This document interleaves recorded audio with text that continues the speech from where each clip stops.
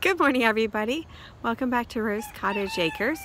It is jacket weather. It's in October. And we are getting ready to get the quail into their permanent housing. So the first thing I'm going to have to do with it, hi Oliver.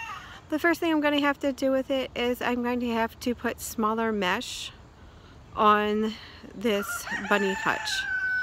So this hutch came from one of the Amish builders in our area, and it's got the 1x2 mesh, which is a little bit too large, so I'm going to put either rat wire or 1/2 inch by 1 mesh on it. And I'm also going to put a solid roof. And then once I have this part into place, and I also need to clean it out a little bit more, it had bunnies in it for like a year. After I get this part into place, I'm going to bring the other part over here by the sheds over and put them together. This part's going to have sand in the bottom, so it'll be their cozy spot. And then the part with the wire will hopefully help me cut down on having to do too much cleaning. It's actually a problem with the hutch when I had the bunnies in it too. It has a solid bottom on the wood, and I actually prefer to have a mesh bottom the whole way. And you can always put a litter box or a sand box or whatever in it. But I think the wood bottom makes it a little harder to clean out. Oliver got in a fight with somebody yesterday. I didn't see any visible signs of wounds or anything, but he still feels like his fur is all ruffled. He's supposed to stay in his own yard, buddy. He's got 4 acres. Yeah, he went off into the woods or the neighbor's yard or somewhere. I heard him. Definitely another cat, not a coyote or anything. And then when he came home, I looked at him as much as he lets me, and I didn't see anything visibly wrong, but he definitely was in a big fight, and his fur was all ruffled, and he's still kind of out of sorts this morning and sore, so I think he strained something fighting. So here we are. The quail house is ready to go. Not a moment too soon. Monday, these guys are going to be 3 weeks old. I can't believe it. So I'm going to be putting them out next week into here. Now what I have is the top. These are dividers that were between sections in a rabbit cage that I had bought. I had bought a 9-hole rabbit cage, and I wanted bigger spaces for my lot bunnies, so I took the dividers out and thought I'd repurpose them. So they're not pretty, but they're functional. They'll keep a lot of rain and snow off. I will probably put a tarp on it for the winter when it's really a lot of snow. And then the front and sides, just mainly to keep snakes out because these spaces are pretty large. I put a little bit of rat wire, and because I may one day decide to turn it back into a bunny hutch, I put zip ties on it. And I had 2 very gross bunnies in here, and they definitely were the spraying kind of boy bunnies. Well, they still are.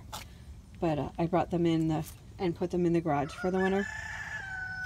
So I'm going to use this for the quail at least all winter. And droppings can go down. I can clean under it pretty easy anytime I need to. And then in the hutch part, I'm going to put sand. And I'll be able to sift out the sand. So hopefully I can keep them nice and clean all winter while they're little and maybe not quite as sturdy as they would be next winter. And then in the spring, I would like to get them out into an aviary setting where they can really scratch around and still be completely secure from snakes or birds of prey, because they're so small. It'd be a huge problem. But let them enjoy being birds. I actually got these quails so that I can enjoy looking at them, not for meat or eggs. I have enough chickens for eggs, and I don't eat a lot of meat. I eat some. I am a fan of bacon, love fish, and I eat some chicken. I'm not actually looking to have these quail for meat birds. They're more for fun and some eggs, so I can enjoy watching them run around and be silly.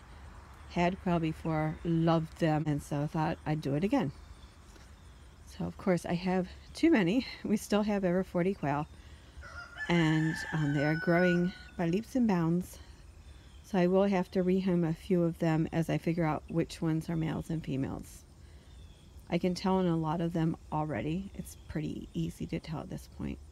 So this is going to be the setup, a tarp for the really cold days, but I do have them up against a wall, and then I deliberately set it up so that the back of the hutch faces north, and so they don't have a north wind blowing right on them on the wire. I just want to show you how big these guys have gotten. He is fully feathered now. He is crossed because I took him out away from his brethren.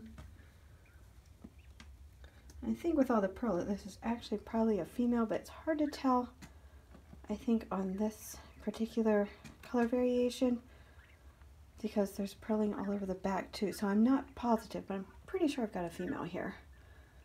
What do you think, baby? What do you think? Are you a little girl? Huh? Yeah, they have grown. They are fully feathered. They'll get a little bit bigger, but this is basically what a Coturnix Quail looks like at this point. 3 weeks of age.